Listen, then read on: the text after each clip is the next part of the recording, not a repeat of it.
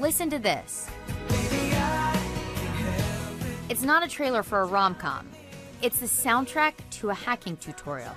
And this woman has no idea that hackers are staring at her through her webcam and using this video to teach others how to do the same. This video was on for about 3 years. 37,000 views. It's accomplished with malware. A remote access Trojan is malware that you can use to take control of a computer. The video camera, the microphone. Remote access Trojan, RAT. The rat is the name, the slang name for people who are actually doing this to slave computers. Ratters are the modern-day peeping toms, staring at you through the webcam on your computer. Unfortunately, they aren't new, but ratting has become easier to do. An alarming new report found thousands of online tutorials. No send this to victim with a smiley face. Respect the hackers. By the way, slaving, victims, the hackers' terms, not ours. The ratters even sell their slaves. In one instance, $5 for girls, $1 for guys. A lot of these how-to tutorials, they're in plain sight. A lot of them you found were on YouTube. Yes. One of the most well-known cases of ratting took place in 2013. Cassidy Wolf is the former Miss Teen USA.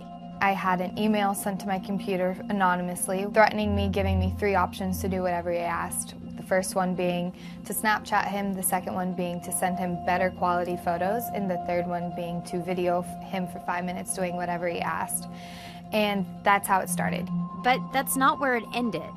He was threatening me with 30 emails a day, so I knew I couldn't stop him on my own. Going to the authorities seemed like the most logical explanation, so that's what my mom and I chose to do. Later that year, Wolf's hacker was apprehended by the FBI. But since then, ratting has only become easier.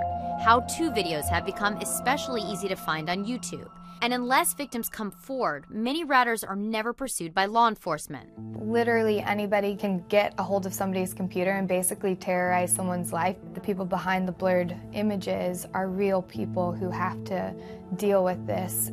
And it doesn't stop there. Benson says the ratters and YouTube are making money off many of these videos through advertising. Krylon, make it yours. Ads from major advertisers, car companies, credit card companies. Suddenly they find their products up next to bad actors and often criminal actors. YouTube does allow users to flag videos like these for deletion, but Benson says that's not enough.